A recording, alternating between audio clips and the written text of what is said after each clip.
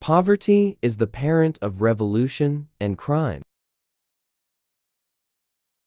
Poverty is the worst form of violence.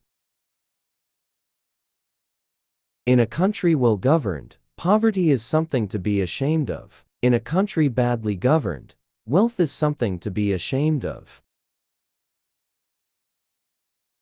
An imbalance between rich and poor is the oldest and most fatal ailment of all republics.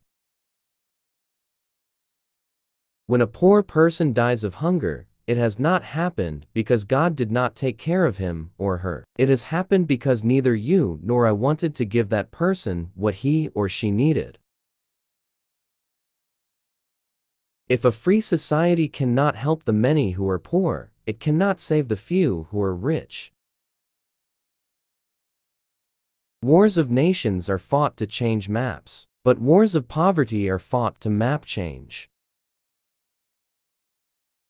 Overcoming poverty is not a gesture of charity. It is an act of justice. It is the protection of a fundamental human right, the right to dignity and a decent life.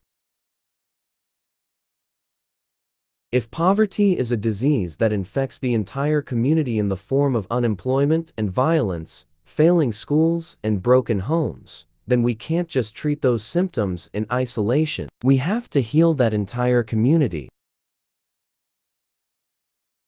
Extreme poverty anywhere is a threat to human security everywhere. Anyone who has ever struggled with poverty knows how extremely expensive it is to be poor.